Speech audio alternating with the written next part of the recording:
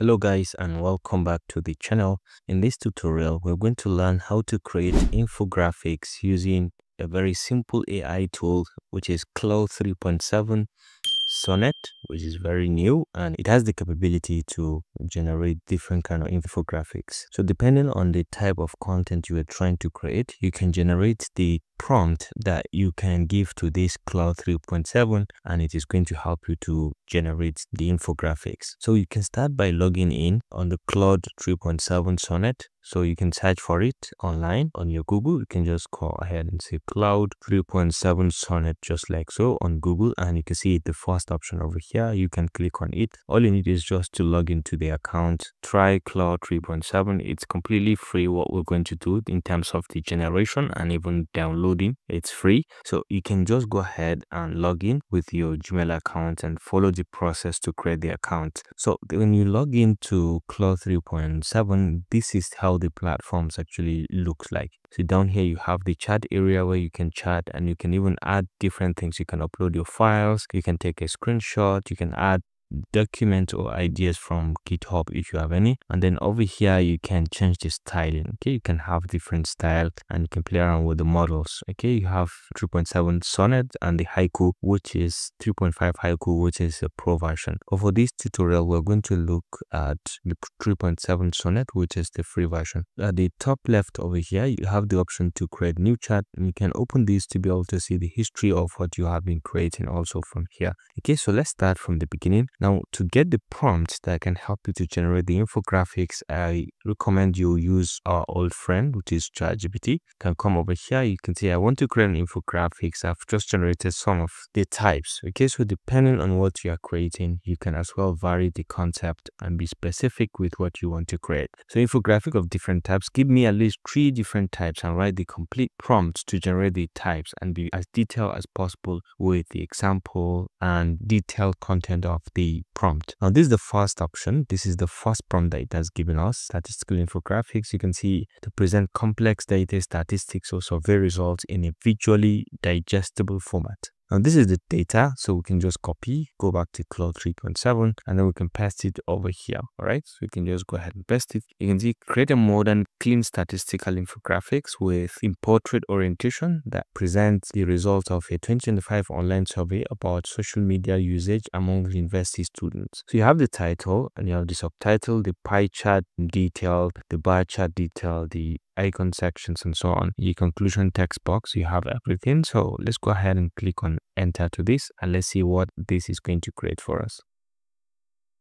And you can see right now it is creating the wonders from the text. It is writing the code now. From this code it is going to generate the infographics that we're after. All right, and you can see fantastically it has created the infographic according to what we want. You can see it has picked in the title, social media usage among university students in 2025. This is the survey results. It has given us the preferred social media platform from Instagram to TikTok to Twitter and Facebook.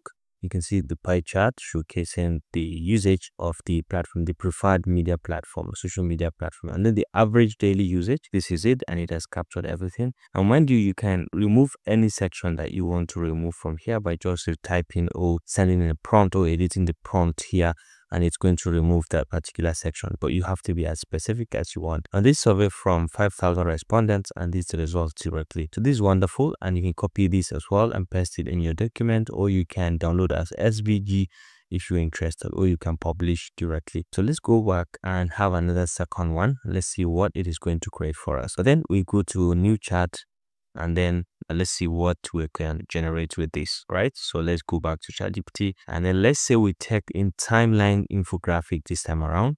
Now let's see how we can generate this. So let's copy this, go back to Claude, and then paste in here directly. You can see design a horizontal timeline infographic that illustrates the history of civil engineering from ancient times to the modern era. Use a parchment background with colored segments and historical illustrations. Title is Evolution of Civil Engineering, and then the timeline from the 3000 BC down to 2000s. Okay, smart infrastructure and green engineering. So you can see the details, and once you hit on enter, let's give it some second and see how this is going to generate the horizontal timeline infographics. So let's give it some seconds to see what it is going to give us. Now, surprisingly, you could see the infographic that it has created for us. This is very, very wonderful. You can see evolution of civil engineering. It has picked in the title, and then down here you can see the years and the development, possible development that was experienced through the years. It's 2000, 3000 BC, 200 BC, 1200 AD, 1800 S, and 1800s and 1900s and 2000s. And these are the developments. This is wonderfully created, especially with these icons that represent the transformation. And then over here, you can see the evolution and the timeline, a brief description of what it has created. Of course, you can download this as well, or you can copy and paste it somewhere, or you can download as SVG, or you can go ahead and publish as well. So this is the second option. Let's go ahead and try the third one, which is comparison infographics. The main purpose is to compare two options, product or service or concept side by side. Okay, so let's copy the prompt, and then this time around I want it to have a guide, so you can try to have a reference point. So if you have a reference infographics that you want to create, so let's go back to new chat. If you have a reference infographics, like in my own case, I have this reference infographic that I want you to use, this particular one. Okay, this bus versus car, this model, this format is what I wanted to use. So all I need is to go back, click on the add and upload a file, and then going to this, and I'm going to collect this. This is the infographic I wanted to serve as a reference, and then I'm going to import it. Now with this, I'm now going to paste in the prompt that I've gotten from ChatGPT, and then ask it to now use this particular format as a guide, and then give me my own. So this is guide, and then we have this, and then let's see, use the attached. So we can come down here and see the use the attached reference as a guide for this result. Okay, so and then we can go ahead and hit on enter, and let's see what this is going to generate for us. So you can see the one that it is actually generating. I'm just going to speed this up so that you can be able to see the result at the end of this. All right, and we can see right now it has generated the infographic that we want, and as you can see directly, it has picked in the comparison, this one as a reference compared to the generate self-development directly. So we use this as a reference, and you can see it has picked in title, comparing the two things side by side, and then we have the features, okay, side by side comparison directly, and down here it has the verdict or the conclusion from based on the comparison that it has here. So this is wonderful, and it is really nice for you to give it a try. You can go ahead and generate your own prompt to generate your own infographic, and you can test it. You can also edit the content or the prompt and see the effect over here. So it's easy. You can just go ahead and give it a try. So this concludes this basic tutorial about how to generate infographics with the help of an AI, completely free of charge and unlimited.